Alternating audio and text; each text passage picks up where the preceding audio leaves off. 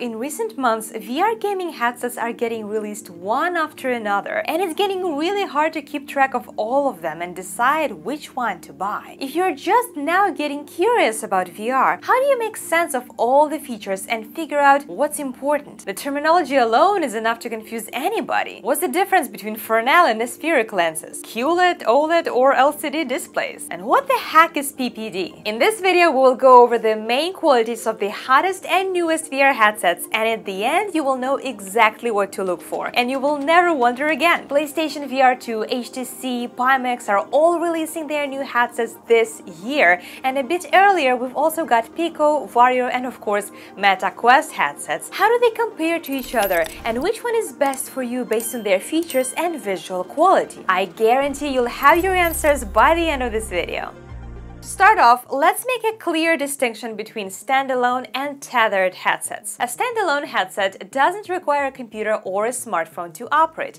Instead, it has all the important parts built in the headset itself, like screen, processor, sensors, and battery. These headsets are usually light, portable, and convenient, ready to work right out of the box. Meta Quest 2 at the moment is the most popular commercial standalone headset, but it was released more than 2 years ago. Two other standalone headsets, Pico 4 and Quest Pro, were released just last year in 2022 and are still very new. And finally, the newest standalone headset, HTC Vive XR Elite, was announced just a month ago, and it will be available in the coming days. Those are standalone, but there are also VR headsets that need to be connected to a computer in order to operate. These headsets have more powerful hardware and can provide a more advanced VR experience compared to standalone VR. The newest ones are Pimax Crystal, that should be released in a matter of weeks, and of course PlayStation VR 2, which already has been spotted in the wild. I will also include Vario Aero here, as it's one of the most recent PC VR headsets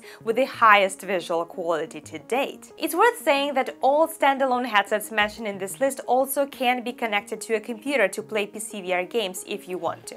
The most important feature of any VR headset is the immersion. It's what makes VR VR. What is it that makes the things that you see in VR seem so real? It's the quality of the image, and that is allowed by mainly two things in your headset: the type of lenses and the display. The lenses and the display work together to create the illusion of this virtual environment, but they serve different functions. In simple terms, display generates the image that we see, and the lenses magnify it and shape the image to create a convincing 3D illusion. The quality of both the display and the lenses are important for an immersive and comfortable VR experiences. Let's start with the display. The cheapest and the lowest quality of the display technology used in new VR headsets is LCD. LCD display use a backlight to illuminate the pixels, but that usually results in a less vivid image and difficulty displaying true black colors. When all pixels are illuminated,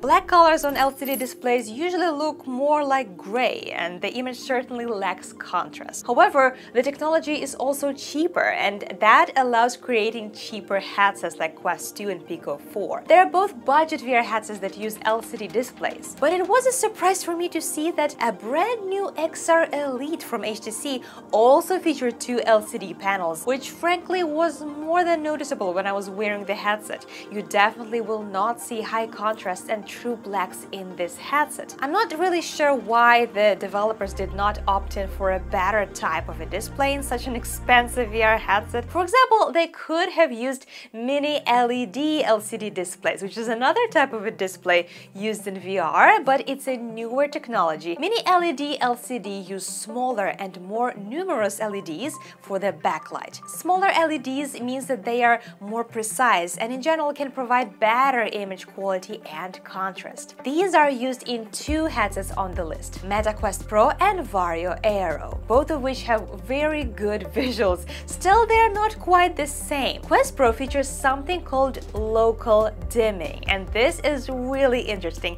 and new for VR headsets. Local dimming allows the display to control the brightness of individual sections on the display. Think of LED displays like having a bunch of light bulbs in the room. Instead of controlling the brightness by adjusting all of the light bulbs together, local dimming allows adjusting different parts of the room separately so that you have brighter lights in some areas and dimmer lights in others. And that dramatically improves the contrast and makes the overall image look a lot more realistic and vivid. Quest Pro has local dimming and Vario Aero doesn't. However, the display resolution on Vario Aero is much higher than on Quest Pro. And although it might not be as high in contrast, it's ridiculously sharp and clear. So I mentioned resolution, which is of course another very important aspect of displays. But all you need to remember here is that the higher resolution is, the better. And so far, Vario Aero and Pimax Crystal are winning in this battle, having almost identical and unbelievably high resolution. What's even better about Crystal is that it also includes local dimming, just like Quest Pro, making the bright and dark colors insanely vivid. And on top of that, it has a QLED display with mini LED backlighting. What does that mean? QLED displays use quantum dots to produce more vivid and accurate colors. And combined with local dimming and high resolution, I saw the sharpest and the most beautiful image in VR than in any other headset. Yet there is still one type of display that can deliver even brighter colors in VR, and that is OLED. OLED displays don't have a backlight, but the light is created from each individual pixel, which allows for perfect black levels and the most colorful image you can ever imagine. PlayStation VR 2 has such a display, and although the image quality is not quite as sharp as in Crystal and Aero due to the lower resolution, the colors and the brightness are absolutely jaw-dropping and will impress any VR user who tries it.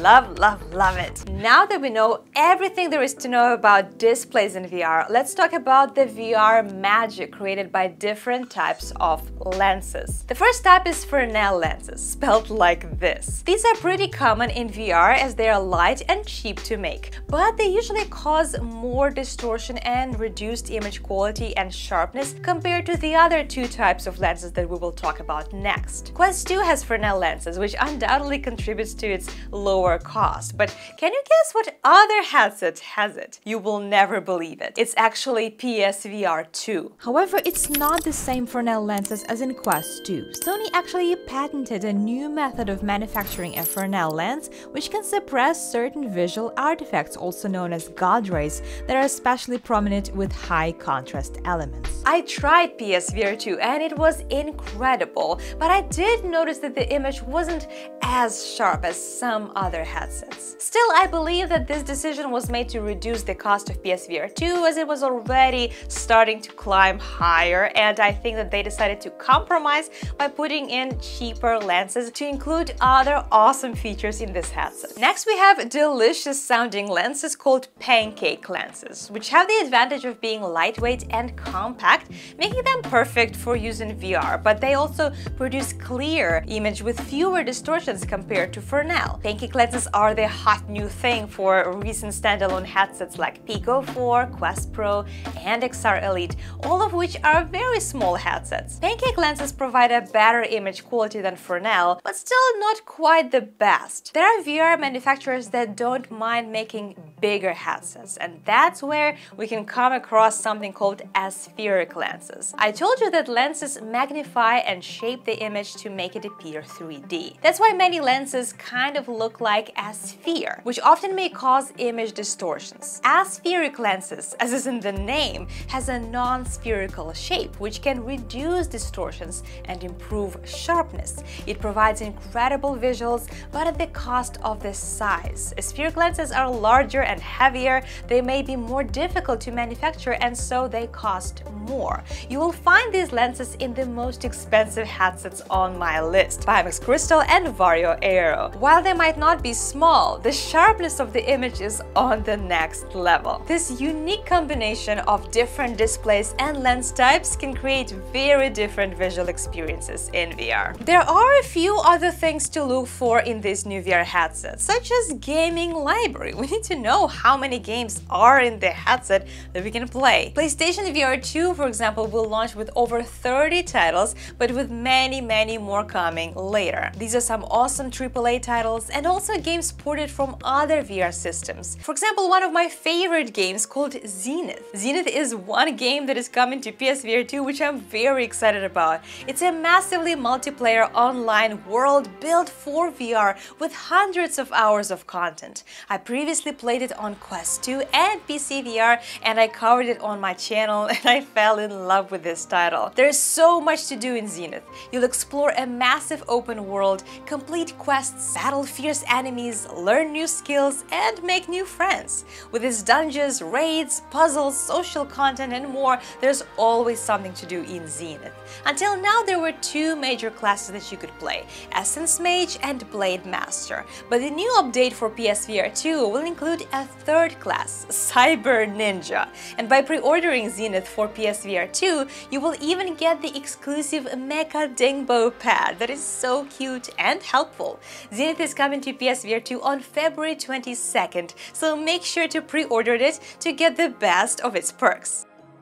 33 titles might not sound like a lot, but it's only a start for PSVR 2. Currently, Meta has the largest game library out there with thousands of games, which is going to make it really hard for other standalone headsets like Pico 4 and XR Elite to compete with them. But the good thing is that all of these headsets will support Steam VR games, with the exception of PSVR 2, of course. We also increasingly see eye tracking being incorporated in VR headsets, but few know the true benefit that this feature can bring. In addition to awesome eye-tracking based UI design like we see in PSVR 2, where you can navigate the gaming menu and make selections just by your gaze, eye tracking also allows a feature called foveated rendering. What it basically does is it renders only the area of the image that you're directly looking at in the highest resolution, while the peripheral area is rendered in lower resolution. This amazing feature allows the VR headset to focus its resources only on the most important area of the image, saving computational power and reducing the strain on the system without affecting the visual quality of the image that you can see. It's indeed very impressive, and we see more and more VR headsets include eye tracking, with the exception of budget headsets like Quest 2 and Pico 4 and XR Elite for some reason. I also think that a replaceable, hot swappable battery should be a must feature in new standalone VR headsets. And so far, only XR Elite nailed it down with their small form factor and a removable battery that pretty much turns your headset into glasses. Form factor and comfort will be increasingly important for VR headsets in the near future, and tethered giants like Pimax and Sony will need to keep that in mind if they want to remain competitive in the market. There's of course so much more to say about each of these headsets, so if you'd like to learn more, check out this video for a more in-depth review, and I'm sure that you're gonna love it.